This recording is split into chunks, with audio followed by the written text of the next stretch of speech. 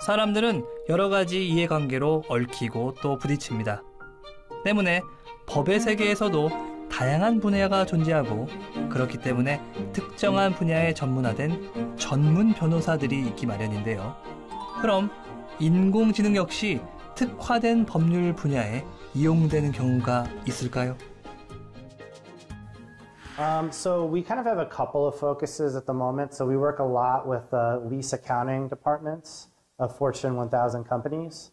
So the Siemens of the world, DHLs of the world, like Walmart, for example.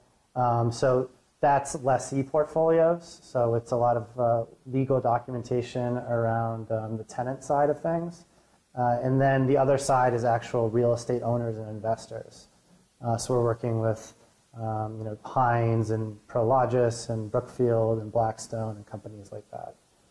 So we kind of identified pretty early on that real estate is one area that has a lot of pain around documentation. So we decided to really kind of focus in on real estate to begin with and branch out from there. But there are obviously a lot of different verticals ultimately that we could get into, because there are a lot of different verticals that have contract problems. So healthcare is one, insurance is one, banking and finance is another. So. 부동산 시장을 시작으로 법률 시장에 진출했다는 이 회사. 그렇다면 인공지능을 어떻게 이용하고 있을까요? Yeah, so like I said before, our customers might have a central place where all their documents are located, but likely they do not. So they might have documents scattered around different jurisdictions. So a lot of our customers are multinational, so they have maybe some contracts in their US office. They might have other contracts in their Seoul office or their China or their London office. Some are even more scattered than that. Sometimes they have a bunch of contracts that are not even digital, so they're in filing cabinets. So basically the idea is to collect all of that information. You can feed it into our system, and then it's a very standard way of extracting and formatting all the data. So no matter whether, again, this is a contract that is from 1970, maybe from the 1800s, although those are obviously very hard to read, we basically can pull out the same information, and then you'll have a library of all of those data points across the portfolio. So then you can zoom in and I can look at a jurisdiction. I could look at my Korean leases, I can look at my Chinese leases, I can look at my English leases, I can look at my American leases. I can compare and contrast legal clauses and terms, maybe come up with business rules across your organization, just do more meaningful big data analytics and make smarter decisions around the data that you have, which again today is not possible because a lot of this data is just not readily available to these companies. It's buried, deep in unstructured documentation, in these paper contracts and filing cabinets, or maybe they're in PDF format, but they're not readable. It's not machine readable format, and you can't pull out the information. 아직 대중화되지 않았다는 인공지능의 문서 판독 기술.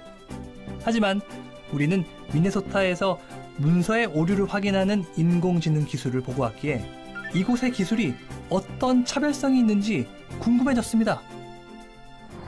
You said OCR, so we have OCR built into our technology.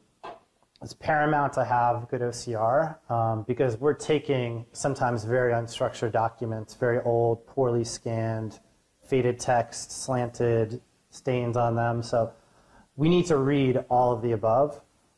So we have built and developed our own OCR that we feel is as good or probably better than any other OCR in the market.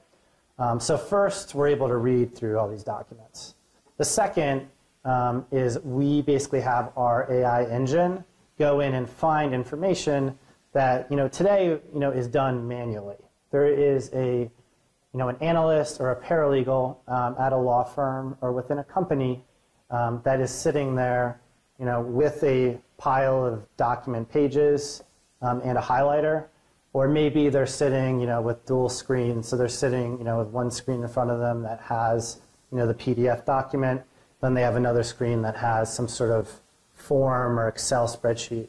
And they're reading through and they're finding the information and they're manually writing it down or typing it in. So the power of our artificial intelligence in our platform is taking a very manual, very laborious, very mundane process.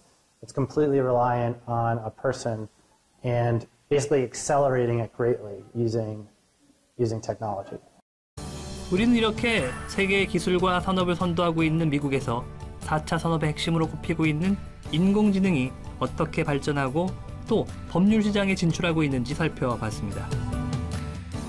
문서의 오류를 검증하는 일부터 승패소를 예측하여 시간을 절약하는 인공지능과 고비용의 법률 서비스를 상대적으로 저렴하게 이용할 수 있는 시스템, 그리고 오래된 고문서까지 분석하며 부동산 시장에 특화된 인공지능까지 법률 시장에서 다양하게 이용되고 있는 인공지능을 만나볼 수 있었습니다.